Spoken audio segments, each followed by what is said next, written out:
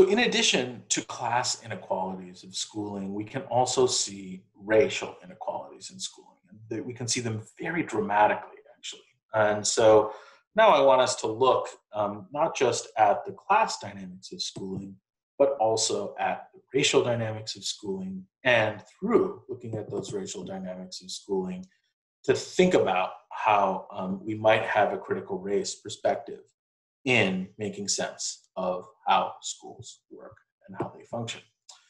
So critical race theory emphasizes conflict. It emphasizes social conflict, but it does so in part by looking at race as a critical form of social oppression rather than just class. Sometimes looks at the intersections of race and class, the interrelationships between them. But race is a major source of oppression in American society, and racism is frequently institutionalized within the United States. Earlier lectures, I spoke about how it was that we think about race and race's institutionalization. And here we can think about how race in the institution of schooling creates disadvantages for people of color and benefits for whites.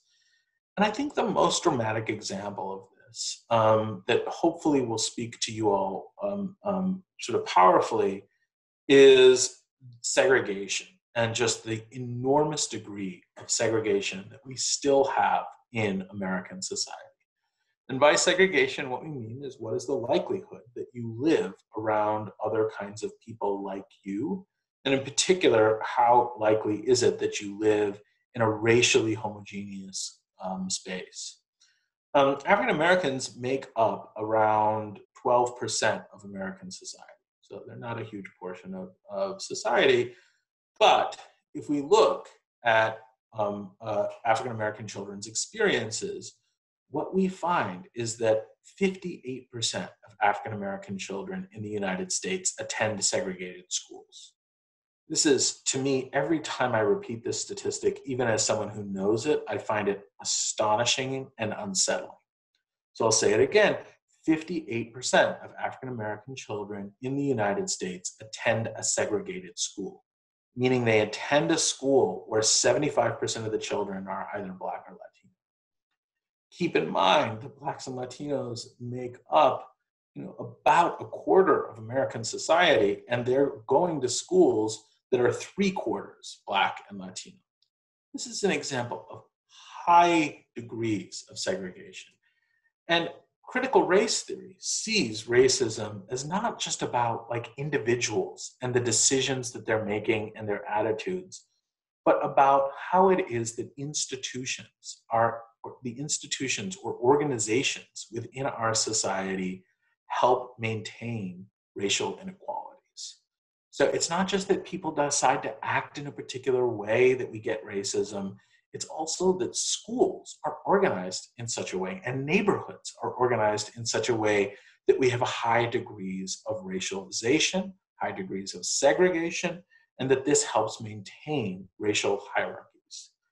So critical race theorists will look at things like schools and housing and segregation and school funding, the criminal justice system, and show how these types of things reproduce opportunities for African Americans and for whites. So it's not just an analysis of the ways in which African Americans are oppressed or held down within a society. It is also a study of the privilege of whiteness and how it is that whites are often advantaged by the same institutions that exclude others. In this sense, critical race theorists do not think it's possible to be quote unquote colorblind or race neutral, because racial inequalities are built into organizations themselves. Finally, interactionalist theories focus on how it is that interactions matter for young people's experiences. There's some really interesting work, for example, by one of my colleagues at Columbia University. Her name is Jennifer Lee, who talks about how teachers have really high expectations for Asian students, and that these high expectations for Asian students, for the most part, benefit Asian students because the students themselves get a lot of feedback that they are deeply capable, that they can do it, that they are going to be successful. And we know that this kind of positive set of expectations can benefit you. At the same time, we see how other forms of expectations based in race that may make assumptions about your intelligence or behavior, could negatively impact other kinds of students. And so those who are interested in interaction, think about how it is that students interact with one another, but also how teachers interact with students, and how those interactions generate outcomes for young people in school. So think about your own schooling experience for a moment. You may remember times where somebody, maybe it was you, maybe it was one of your friends, if they did something wrong, they didn't really get into that much trouble, but somebody else, when they did something wrong, got into an enormous amount of trouble. And this would lead the scholar to think, what is the interaction there between the teacher and the student, and why is it that that's producing this kind of outcome? You might ask how rules are enforced or why rules are enforced. And you could think back to your high school or middle school experiences and how some kinds of students seemed to get a pass all the time with certain sets of rules and others didn't. These things shape students' expectations for themselves, as well as their understanding of the overall fairness of the organization and the society that they're in.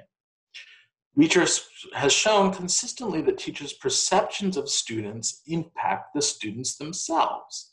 So that if I were to tell you as a student, you're not going to do very well on this exam, you do less well on the exam because I literally influenced you through my articulation of expectations. Whereas if I said to you, I think you're going to do really well on this exam, people like you do really well, you'd overperform. You perform a little bit better than how you otherwise might. And so looking at student and teacher interactions, but also student-student interactions, becomes an important place in which we could study the inner workings of schools. All of these theories relate to one of the central tenets of the sociology of education, which is education's relationship to inequality and systems of stratification. And here, we think of schools in twin ways. The first is that schools are the critical or primary pathway by which people acquire economic opportunities. And schools are often reflective of existing inequalities and help reproduce those inequalities. And so schools exist in this space of tension. They exist in this space of tension where they both help provide opportunities and limit some of the opportunities of students. This is a complicated process where this happens. We're going to spend some time thinking about it. Thinking back to this early slide where we see the benefits of education, but also thinking about conflict theory and how it is that maybe the benefits of education are part of a social reproduction of inequality. Now, in order to see this, one of the things that we talk about, that we look at as scholars, is the achievement gap. And the achievement gap refers to differences in academic performance by group. And so we may see achievement gaps by gender, we may see achievement gaps by region.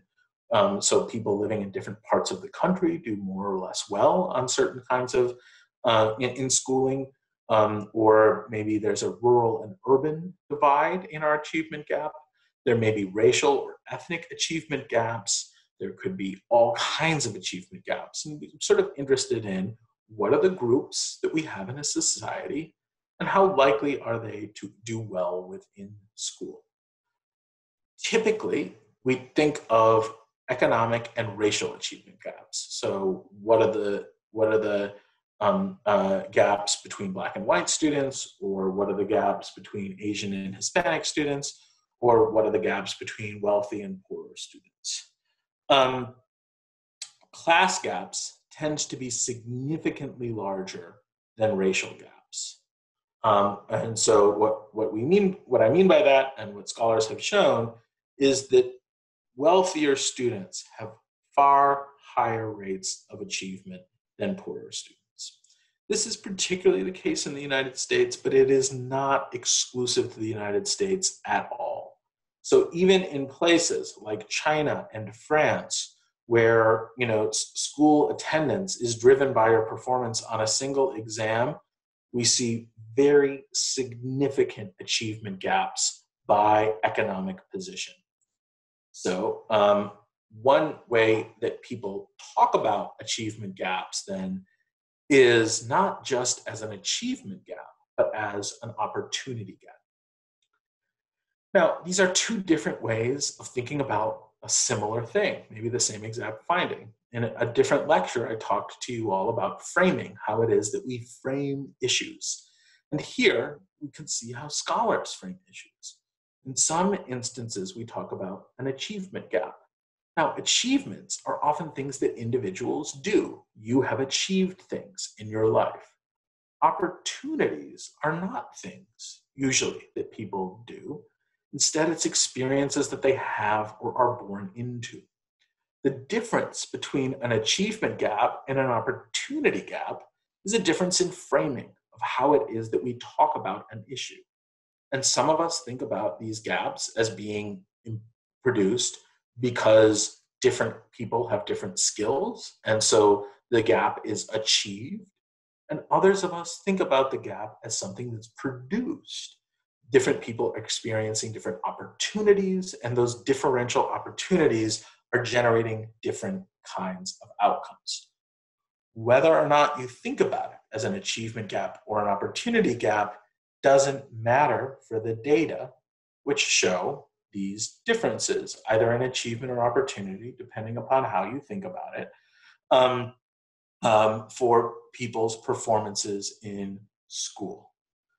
In general, when talking about educational inequality, though, we think about how it is that differently positioned people have different opportunities. Now, the graph here that I'm showing you is one on the relationship between economic position and performance on tests. And so on the bottom x-axis, you'll see people who make less than $20,000 a year, and then on the top, more than $200,000 a year. So these are not obviously the students, these are the families that they come from. So these are people who fewer than 20,000 and more than 200,000. And this is performance on math in the green, writing in the blue, and purple is critical thinking. And what we see is that across all conditions, people, as they come from wealthier families, have higher test scores. So this is a dramatic demonstration of class-based opportunity gaps. That is how it is that wealthy children do far better than poorer children in school. And I'll note that these income gaps have been increasing in the United States, in part because of inequality increasing. So as inequality has increased, so too has this, what I would call a class-based opportunity gap. And some of the most profound differences between people are related to the experience of poverty. So children living in poverty experience really difficult conditions, and it is very hard for them to perform well in school. They have inadequate health care, poor housing conditions, often tenuous housing conditions, so they may actually have to move around a lot, lack of access to quality food, and this really influences their capacity to perform in school. And so some of the largest gaps, if you see in this graph, really happen for children who come from very poor families. families that make less than $20,000 a year. Now, explanations that scholars have for this are often about family circumstances. So healthcare, access to food, stable housing, and other kinds of things that the family experiences are very important. But it's also important for us to remember that children don't actually spend that much time in school. You may think you spend all your time in school, but you don't. You spend actually of time in your life relatively little time in school. You may be working on schoolwork, but if we take the average American kid, they probably spend what around less than 180 days a year in school, which is less than half the year. And when they're in school, they're usually not in school for more than 8 hours. It's actually usually 6 or 7 hours.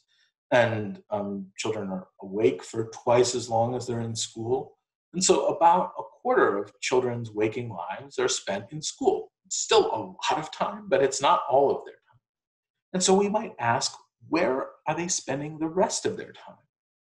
And part of the answer to that helps explain why it is that there is such a class-based opportunity gap in children's performances.